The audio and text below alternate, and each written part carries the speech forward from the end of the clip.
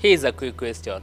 Why worry about what you have? Or rather, why worry about what you don't have when you're being led by the one who has it all? My name is Victor Wanjala, and this is DCAKZ's live series.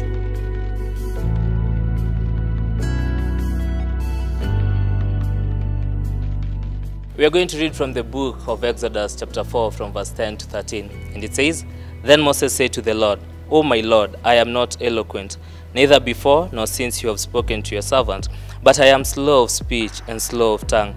So the Lord said to him, Who has made man's mouth, or who makes the mute, the deaf, or seeing, or the blind? Have I not I, even the Lord? Now therefore, go, and I will be with your mouth and teach you what you shall say. But he said, O my Lord, please send by the hand of whomever else you may send. And you see, this is a very interesting portion of scripture.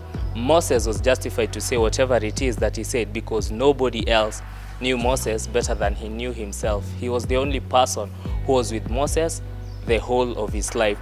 And it's very natural, it's very human for us as believers, for us as children of God, to think that this assignment is bigger than me. Because why? We know ourselves. But look at what God is saying. If we are only willing to step out of our own way, He's willing to do this thing for us. And there are quick facts that you should know. First of all, the giver of the assignment is always greater than the assignment. The second thing, everything that you need for the assignment that you are given will always be provided for.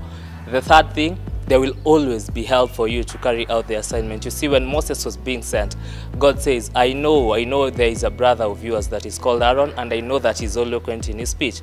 But this is what Aaron will do. You will go with Aaron, and Aaron will speak on your behalf, but you will stand in the space of God. So to mean that the help was there, but the assignment was to be carried by the original owner of the assignment, who was Moses. And the fourth thing is, the person, the giver of our assignment, has always been tried and tested, and this is his area of specialty, because you know what, there is nothing like impossibilities with him.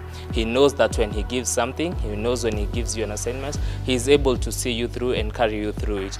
So here is again the question, why worry about what you have or what you don't have when you're being led by the one who has it all? Baraka.